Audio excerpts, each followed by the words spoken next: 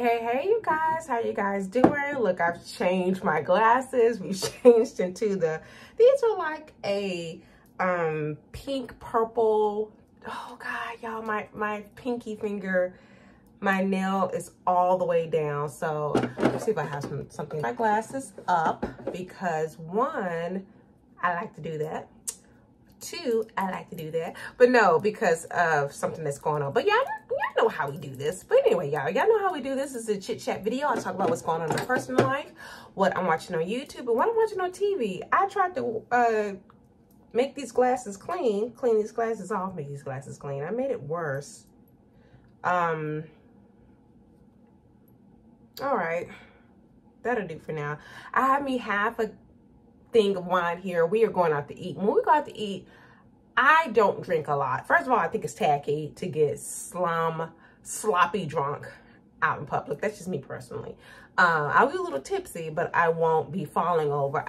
I've never done that out in public. I just don't do that, y'all. I'm a classy. So anyway, we are going out to eat. We're going to a place called Rawhide, which is very much like the ranch where we typically go, but it's in uptown of Dallas. And so this is just a get ready with me. I'm gonna be styling my hair, finishing up my makeup. I look a little ashy. All right, you guys, so let me go ahead and I have this cute little bracelet here. My neighbor, look, I'm gonna spill some tea, y'all. I had my old neighbors back in Phoenix and friends. They were friends with someone, I don't know the term for it. It's actually a, I'm powdering my face, so there's actually a term for this. It's more so psychological, where you're just stealing just to be stealing. You can afford it. Like, this woman was or is wealthy. Like, her parents come from wealth. And she was just stealing stuff just to be stealing it. So they had bags and bags of jewelry that she had left there after they had kicked her out. And they were like, Vivian, you can go through this for anything you want. I'm like, what? The stuff had price tags on it. And so I took a couple of things, and like purses, not purses, makeup bags, a couple of bracelets. This is heavy. I think the price on this was like $55. Like, she stole hundreds of dollars of stuff.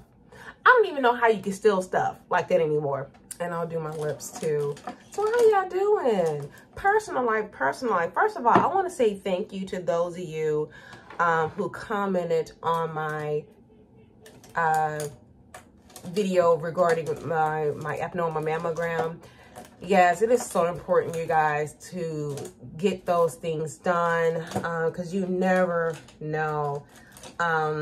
My cousin was only 58 years old, and she was close in age with my mom, because as I stated in that particular video, my grandmother was having kids with her kids. So I have cousins that are I have cousins that grew up with my mom, basically. And then their kids, my cousin kids, are the people I grew up with. Y'all, I don't know where my stuff is to do my brows, and I'm starting to get perturbed, getting emotional. But just to let you guys know how fast it went. From the time that, it's not about me, but I'm just going to give you an idea of time-wise. From the time that I found out she had cancer to her passing was just 3 weeks. To the time of her being diagnosed with pancreatic cancer to her going on hospice was just 4 weeks. Think about that. 4 weeks, a month. From the time where you're given news that you have stage 4 cancer to you're actively dying. When you were placed on hospice, you go through where you're on hospice and you have to qualify for hospice. And then I believe it's like every 60 to 90 days, I used to work for hospice, you guys. They go over your plan of care to see if you still qualify. You could be recertified to be on hospice. There are some people that have been on hospice. When I was working, they had literally been on hospice for months. So you don't have to be actively dying. But I went ahead and did my eyebrows in the back, you guys. But anyway, that's another thing too, y'all. Make sure that you have your stuff in order.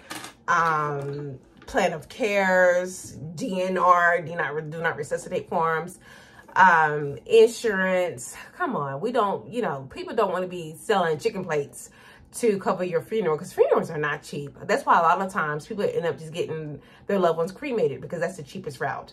And that's one of the things that I spoke to my mother about last year, is I wanted to make sure that they had everything in order. And I'm actually going to have a sit down and talk to them about that in depth. I know it's morbid. I know it's something that you don't want to do, but the last thing you want to do is, when you're in the middle of grieving a loved one, is figuring out what you think they would want. So, yeah, I'm putting on these earrings. Aren't these cute? They're dragonfly earrings that I got from Shein. Y'all, let's talk about some other stuff. Let's get some little... Y'all, my husband is leaving next week, y'all. He's leaving for Houston for a contract job. He will be gone for 13 weeks. We will more than likely... I thought we would try to see him in March, but we're going to wait until April, only because that would be the halfway point. And this will be our first time being more than a week away from my husband. Look at that shine. Look at that. Yes, girl. Even when we were broken up, I mean, this is like prior to even us getting married. I would just show up. Girl, I would just show up and be like, here's your VCR. Oh, y'all, I'm aging myself. I remember that time we had broken up when we were in college. I'm talking like we had broken up when we were in college. And baby, I showed up down to his apartment. I was like, here's your VCR. You know, I don't want it. You know, here you go. So he took it back. You know, I bought him a VCR or something. He let me borrow it or something. I don't know, child, but it was his, and I gave it back to him. And we got back together. But my point is, girl, that this would be the longest. So we would definitely be going down and visiting him for a couple of days in April. And he doesn't know. Right now it's 13 weeks. It could be longer. We're going to get to this about them taking my money out. Bank of America. I got what do you call it, girl? Security.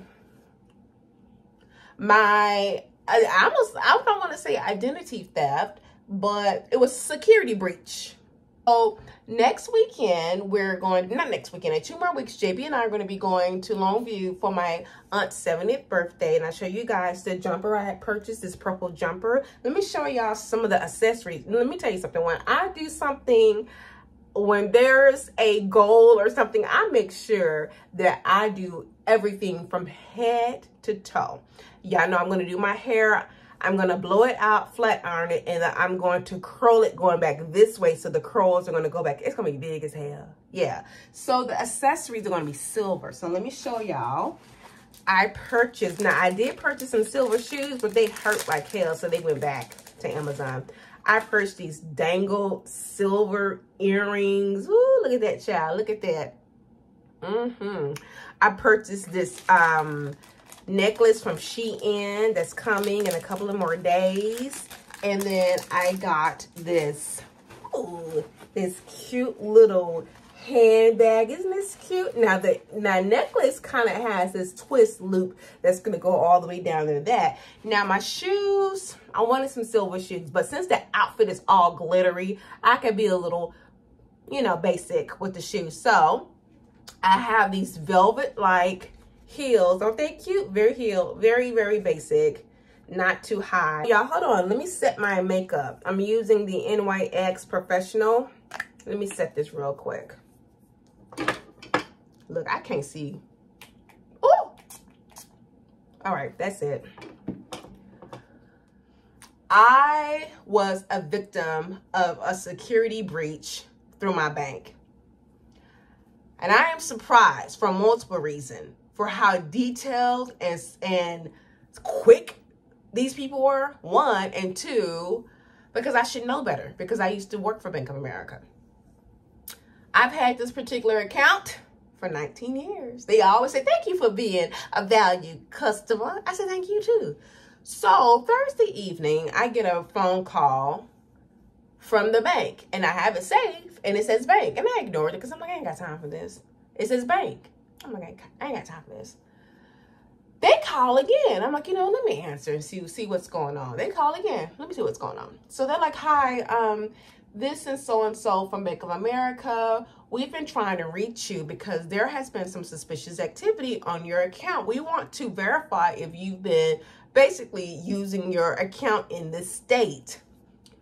And we know you're not because you're in Texas. I said, yeah, you're right. I am in Texas. And so he's like, okay, so I'm going to send you a text message to verify that your identity. So I sent him the code that he sent me. Mind you, this is the same code. Excuse me. This is the same, sorry, y'all. My thing went out. This is the same text message. I don't know how you say it. Message number that Bank of America actually uses. So I'm like, okay, this is legit. Then he's like, okay, so I see you have this amount of money in your account. I said, yeah, that's true.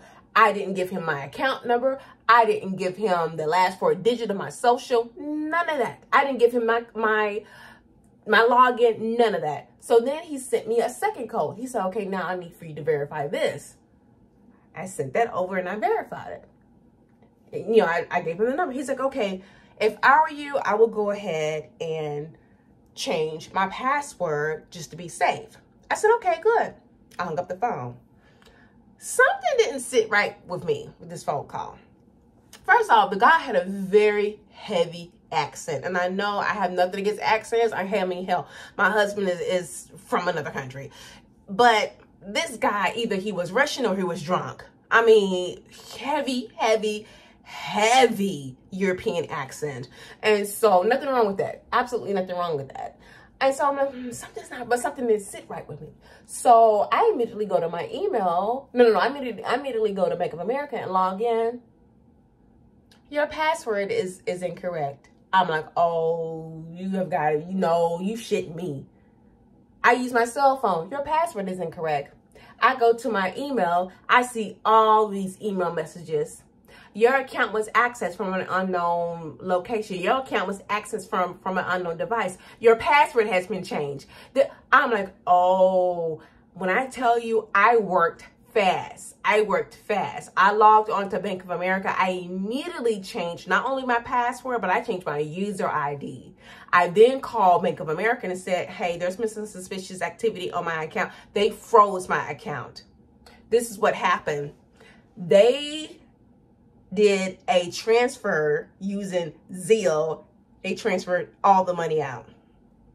And it went to another account. God knows where. From there, I said, you know what? This is not good because I get paid tomorrow. So they immediately froze my account. That means they froze my bank account. Nothing can go out. Stuff can come in. You can deposit my money back. Thank you. But nothing can go out. So froze that, and they recommended me set up a new account. I was not playing around because I have several means of income, and I need to make sure that this new account is set up so that I can switch up my other, means of income so they can have this information.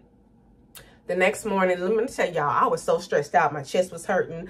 The next morning, I got paid from one of my, sources of income, and everything was okay, right?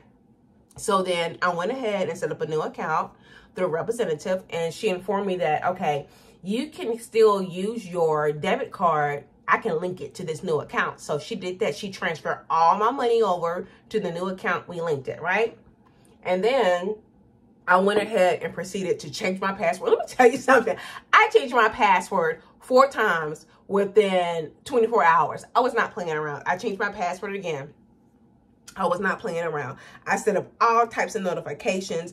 I did a 2-step verification. It is annoying as hell, but a 2-step verification when I access my account online or on my phone, I have to have another passcode to get in through my phone. So unless you got my phone, you're not gonna be able to get it. And so whenever I spoke with the Bank of America reps, and one of them told me, she's like, yeah, they sent you a code through this number. I said, yeah. She said, yeah, that is our number. And so another rep was like, oh my God, they are getting smarter and smarter.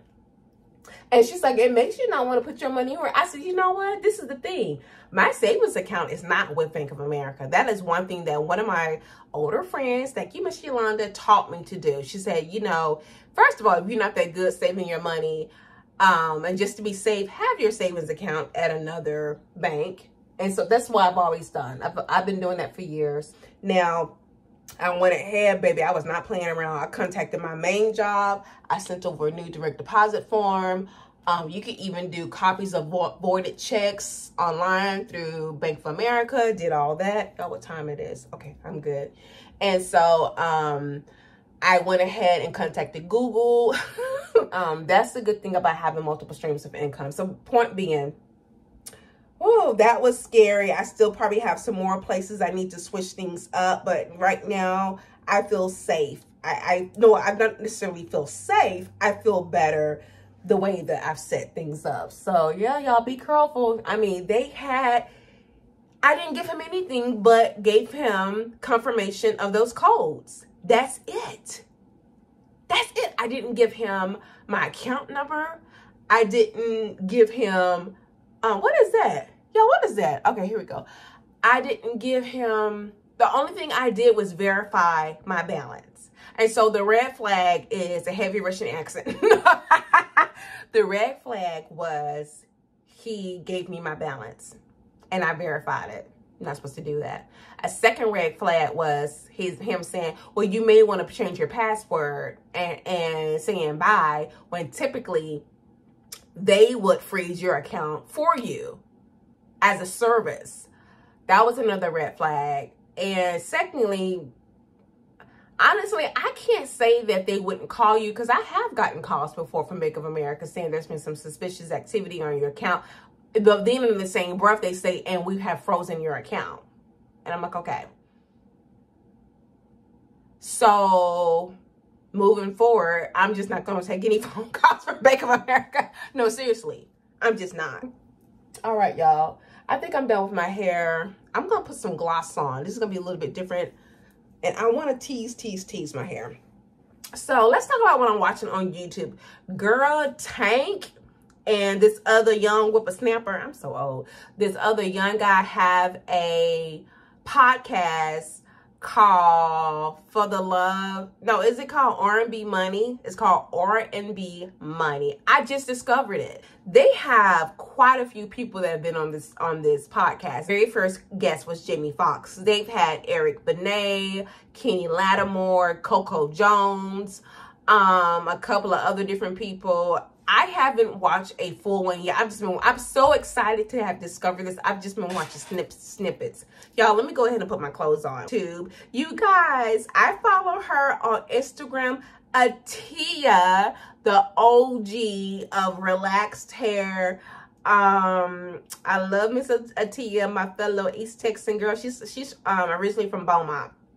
Atia finally received her YouTube sign, her sign from YouTube. And she said the reason why it took so long is because she had moved and it was hard for them to track her down. So I am so proud of her. So yeah, besides that, girl, I'm watching free movies and stuff on YouTube. All right, y'all, I'm putting on my shoes. So y'all, I forgot to tell y'all, we went to go see Megan, the movie. It was good, surprisingly good. It was funny. JB and I went to go see it. So I did watch Love and Marriage, Huntsville. Sorry, y'all, I gotta take these off and put on some socks. Yeah, I did watch Love and Marriage, Huntsville, which was good. You know what? If you're not watching it, I'm not gonna really get into detail, but some of those folks are an absolute mess. Started to rewatch Ayana Van Zion, Fix My Ratchet Ass Lives. The one that still sticks out to me, you guys, is the family where the husband moved in, all of these extra family members, to where there's like 17, 19 people living in the house. And they're complaining that the lady of the house has an attitude. She's a drunk. She's doing all of this and this. She's upset. And her husband literally moved all these people in and told her the day before they were coming in and was basically like, yeah. And I'm pretty sure it wasn't all of them moving in at the same time. They slowly started coming in, but the vast majority of them just moved in without her approval. Oh, we're not finished. Stop, kind of, sort of. Put your pants on. The poor woman, baby, died from SIDS. And they never really got therapy for it. They never really discussed it. She said that the husband doesn't even talk about it. And you wonder why she's walking around mad. You wonder why. Some people are just so selfish. I'm back to watching Fargo. Fargo is a comedy, dark, much like the actual movie. Also watching, based on the true life, Body in the Suitcase. Girl, I forgot to tell y'all this. On Netflix, Cabinets of Curiosity by that, what is his name? I put his name in the comments section. Excuse me, the bottom of here. So the guy that did Pan's Labyrinth, when I tell you, I would say out of all of the episodes, I didn't like 2 of them. But it was dark, it was creepy, and I was here for it. I really don't. All right, let me show you this outfit. I'm hot. Putting on these boots, I'm hot.